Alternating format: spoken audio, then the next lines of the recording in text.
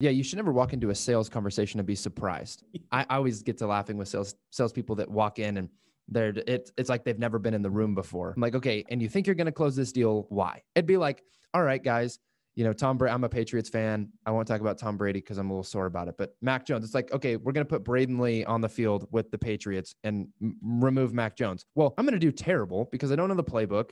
I haven't studied the defense. I mean, it's going to be terrible. Let's not talk about the physical attributes. Just from a strict mental perspective, it's not going to be a good deal, right? But you put Mac in there, he's repped it out.